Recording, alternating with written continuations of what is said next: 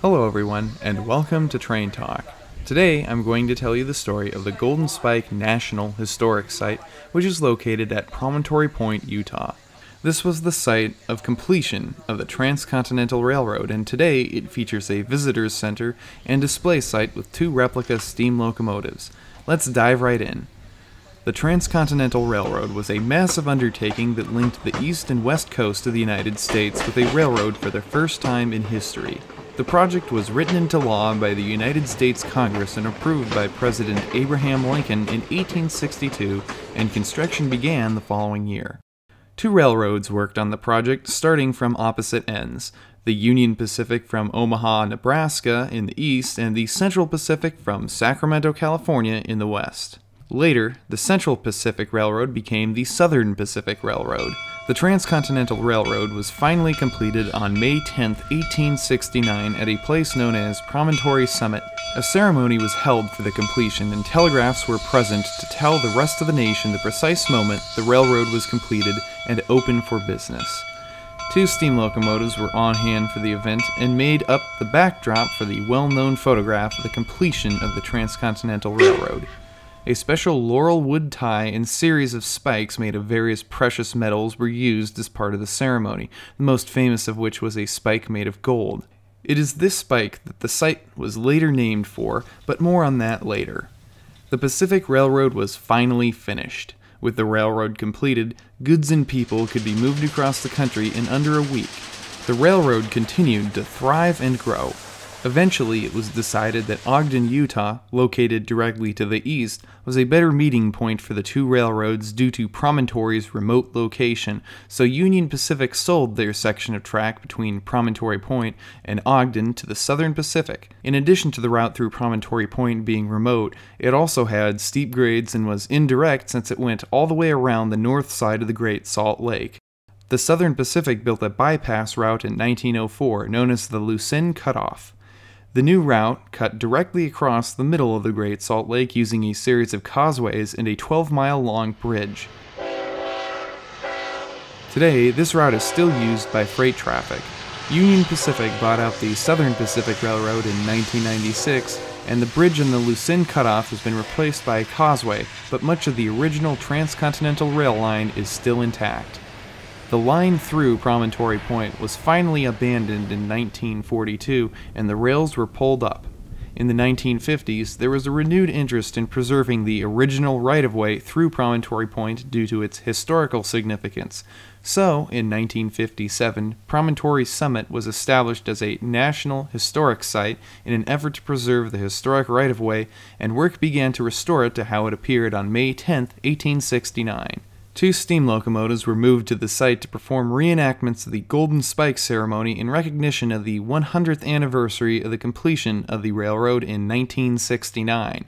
These 2 locomotives were done up to appear as the 2 locomotives that were at the original ceremony: Central Pacific No. 60, the Jupiter, and Union Pacific No. 119. Unfortunately, both original locomotives were scrapped in the early 1900s. Following the 100th anniversary celebration, the National Park Service looked into having their own replica locomotives built for demonstration purposes. The Park Service first turned to the Walt Disney Company, which had built full-sized replica locomotives for the Disneyland theme park. Disney turned down the offer because they didn't think that they could make replicas to within a quarter of an inch of the originals as specified by the contract. Eventually, the contract went to Chad O'Connor, a friend of Walt Disney and fellow train enthusiast. It is said that Chad significantly underbid all other offers and even put some of his own money into the project just to have the honor of building these replica locomotives. The locomotives were built at the O'Connor Engineering Laboratories in Costa Mesa, California. Since no blueprints existed of the original locomotives, O'Connor and his team had to use calipers to measure and scale up all the dimensions of the locomotives from historical photos. The paintwork was even more of a challenge since color film did not exist at the time. The only resources available were written accounts of the event and the various different shades of gray seen in the photos. Disney animator Ward Kimball also contributed to the project, painting the original artwork on the locomotive tenders and domes.